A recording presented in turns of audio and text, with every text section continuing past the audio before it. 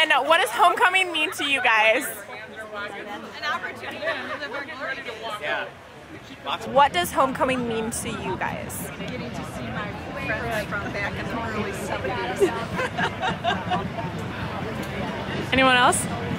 We're getting together and seeing Madison. We don't live here. And seeing how it's changed, but it really hasn't. Things haven't. You know, Madison's one of a kind. It's time to catch up with family and friends. Beers? Yeah, Courtney, that was very nice. That was fun. It is a good time to see family and friends too. And Drinking beers. Yes. and Needs a remembrance of time gone by. And I remember I needed to have my boyfriend at the time find me a corsage. Very important.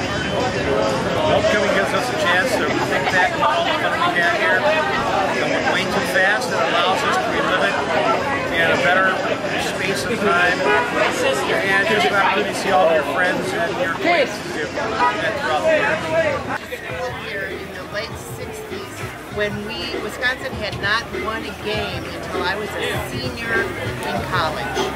And they won one game my senior year.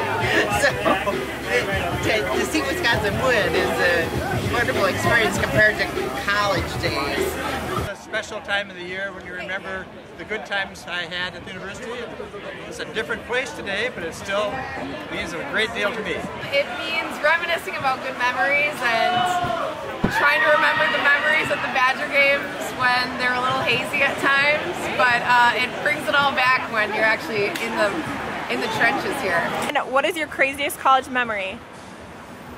Our sorority burned. It caught on fire, and we all had to run outside, and the fire department came. What happened?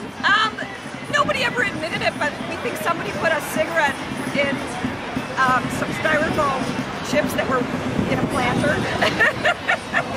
No, it was not good. Probably fraternity parties. Okay.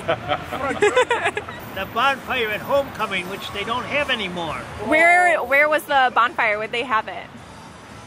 The bonfire was where the mall used to be, between what is now the library and the State Historical Society. Oh. So did they just invite all the students and you'd all just have a bonfire? Or?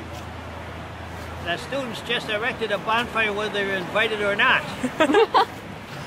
Drinking Annie Green Springs in the upper deck at the football games.